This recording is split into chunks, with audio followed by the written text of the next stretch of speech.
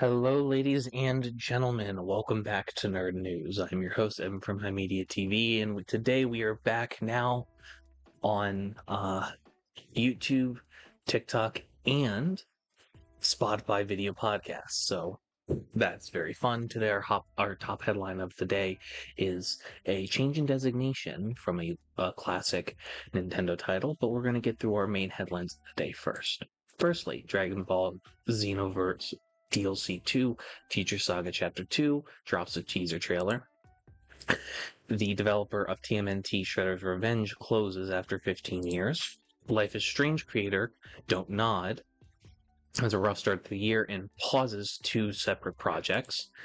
Airship Syndicate, the creators of Darksiders, cuts another 16 jobs. Activision Blizzard lays off hundreds of California workers.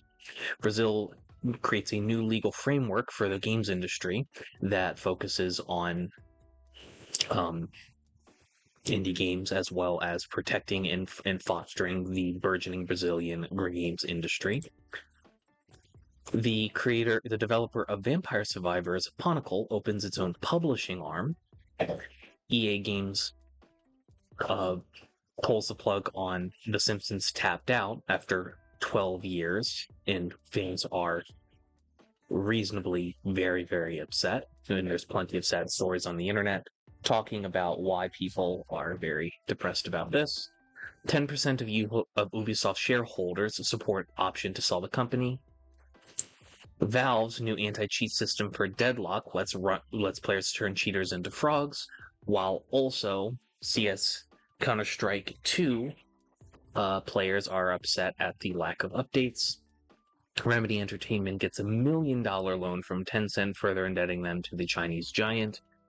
And there will be no Starfield Shattered Space reviews before launch. And probably trying, which is not a fantastic sign, but we will see what happens when we see it. Now on to our main story of today. From GameSpot by Steve Watts, Yoshi's Island is officially a Yoshi game, not a Mario game.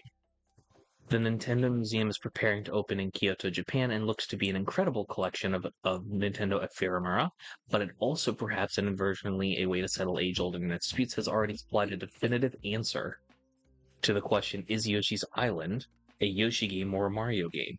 According to Dan Ricker, the special press preview of the museum, one exhibition room has a space dedicated to specific franchises separated into individual categories. Mario franchise was displayed by far the largest, encompassing not just the Plumber Solo Adventures, but also various spin-offs like kart racers and sports games. He has also noticed that Yoshi's Island is not actually in the Mario display, but is rather included in a separate Yoshi franchise display. This is, I think, I wanted to give a light headlining story after the deluge of sadness that y'all just witnessed. I hope you have a good rest of your day. Hey, thanks for watching.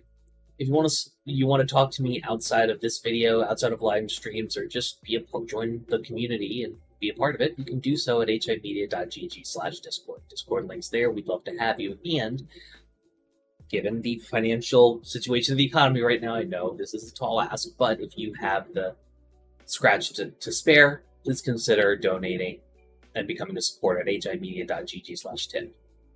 All of our perks are serviced through our Discord channel, including early access videos, exclusive videos, and more. Your generosity is a blessing, and $1 a month is a boon to my mental health.